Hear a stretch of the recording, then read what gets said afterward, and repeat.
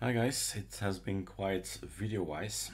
That doesn't mean I'm not programming, right? So the latest version of ArcoLinux Tweak tool is we need to definitely make a video, because otherwise we start forgetting so many things have happened.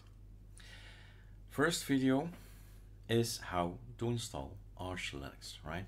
It is all ArcoLinux. That's lately my motto. And we do start with ArcoLinux. As you see, this one is really coming from the archinstall.org.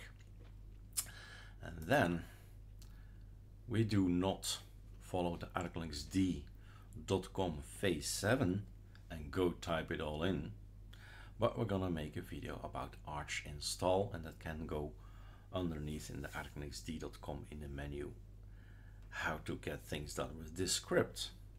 That's video 1.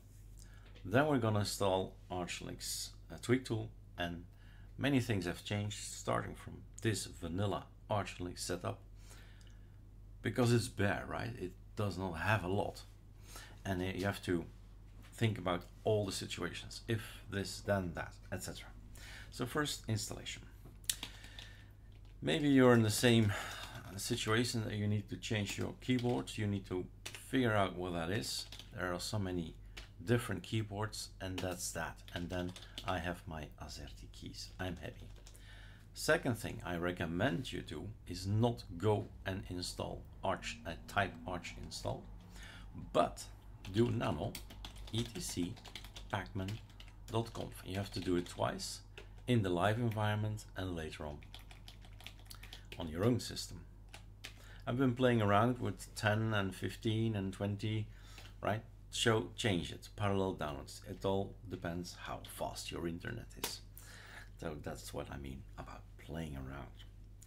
Archinstall, that's the new command, remember it, right? It gets improved and improved over time, and if you have an issue, report it like I've done, and it gets fixed. Keyboard layout.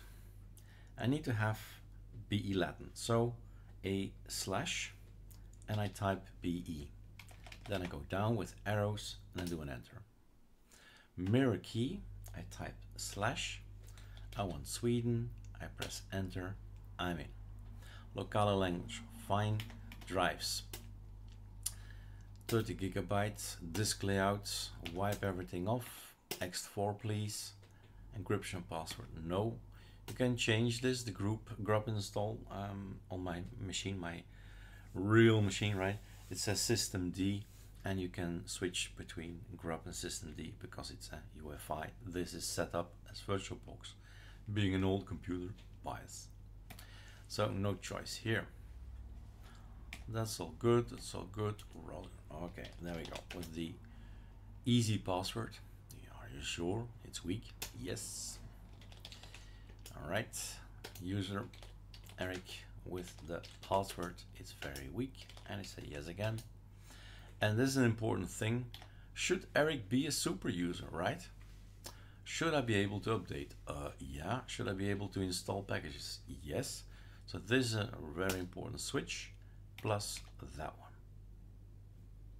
Okay. What I've been forgetting in my installation, I'll come to that shortly. Desktop, arrow up, XFCE, arrow up, VirtualBox, audio, Pipewire, sure, kernels, Linux, fine, additional packages, Melt for example, but something on Arch, right, not from AMR. This is the one I forgot. I got no internet. Network configuration. Use network manager necessary. We're gonna use it. Time zone. This one I've been skipping in my tests, but this is Europe, Brussels for me. And then install. Could this be any simpler? I don't think so, right?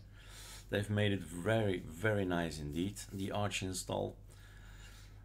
So if you want to assist the theme, or if you have questions, of github.com and then look for archinstall, they will surely help you. Look at all these parallel downloads.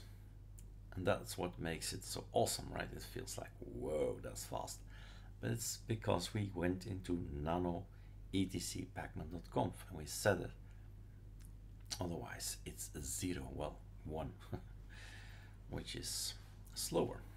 The more you want to install, like a plasma would be bigger, the more you need.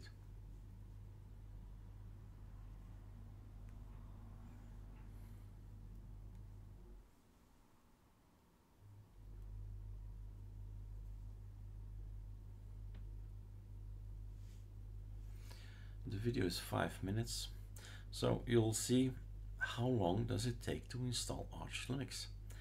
Not that long, not this way, right? The other way is also good, right? In 15 minutes or so, we've got it. But there's a lot of typing and, you know, one typo and it's all gonna be messed up.